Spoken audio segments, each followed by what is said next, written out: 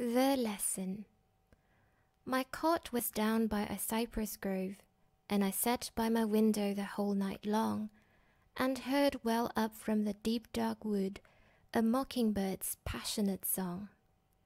And I thought of myself so sad and lone, and my life's cold winter that knew no spring, of my mind so weary and sick and wild, of my heart too sad to sing. But in as I listened the mocking-bird's song, a thought stole into my saddened heart, and I said, I can cheer some other soul by a carol simple art.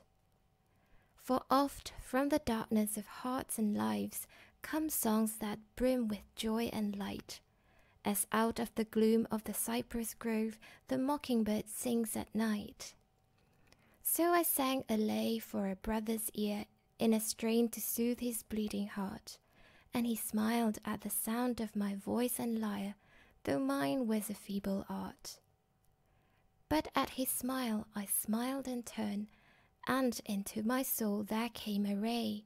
In trying to soothe another's woes, mine own had passed away.